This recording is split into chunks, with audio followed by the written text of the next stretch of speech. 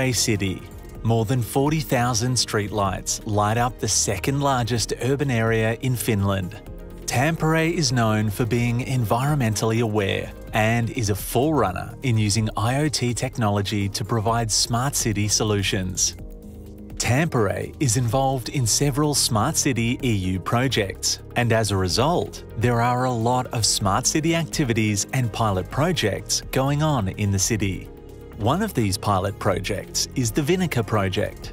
It involves a smart street lighting solution and a City IoT platform from Capelon. The project features more than 400 streetlights connected in a wireless RF mesh network throughout the area.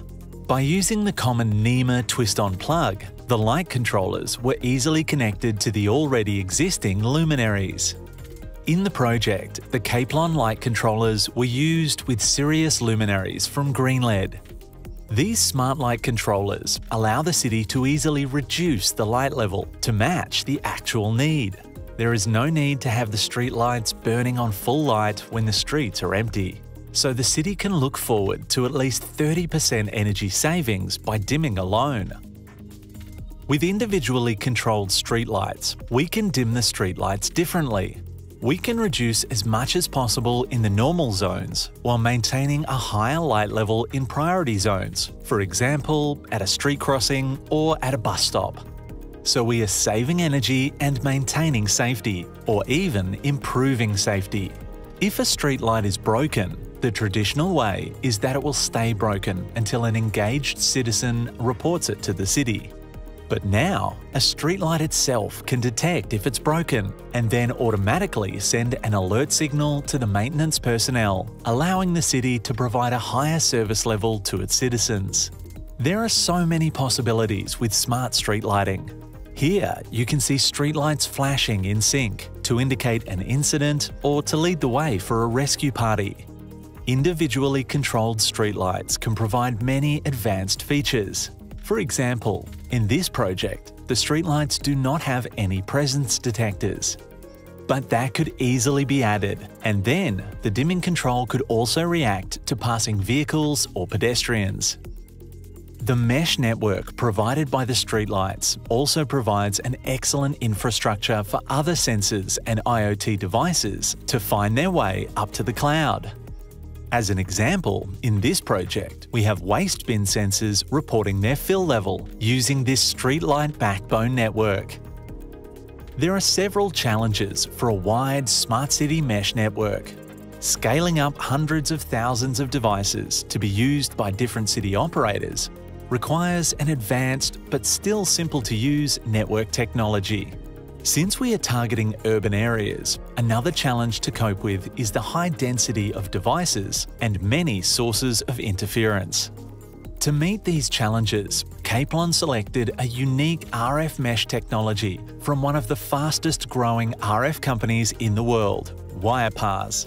Conveniently for this project, Wirepas has its headquarters in Tampere. Let us take a quick overview of the City Vision IoT platform and how it is used in the Viinikka project. Data is flowing in from different types of IoT devices using different IoT protocols. The data is converted to the same data format and forwarded to the heart of the platform. We can call it the City Data Hub for now. When data has arrived at the City Data Hub, it is made available to all the internal platform services. These internal platform services can then be used by service providers to create smart solutions for the city. So, like Linux is an open-source operating system for applications, the City Vision platform is an open-source operating system for smart city services. So we can see the City Vision IoT platform as a smart city service enabler. That, in combination with the possibility of sharing data between different applications, really promotes innovation and engagement that will make the city itself a service enabler.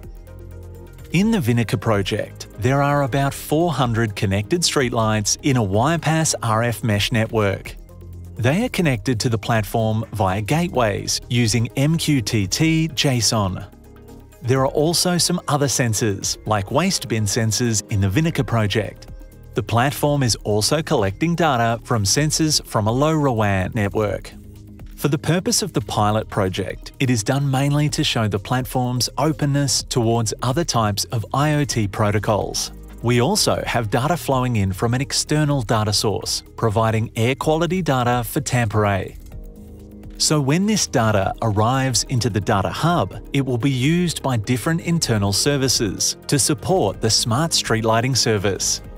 For example, the smart street lighting service is using a complex event processor to analyze light sensor data in real time, and based on threshold rules, the street lights will be switched on or off or dimmed. The street lighting service also receives status and electrical data from the streetlights that will be stored for further analyzing and visualization. Also, the angle of the pole is measured. A rundown pole will automatically provide an alarm alert.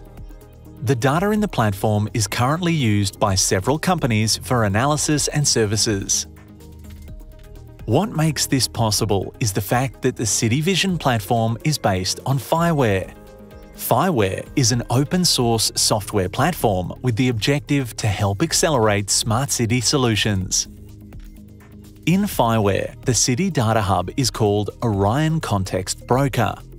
The Context Broker is surrounded by a well-known API, assuring data is standardized throughout the platform.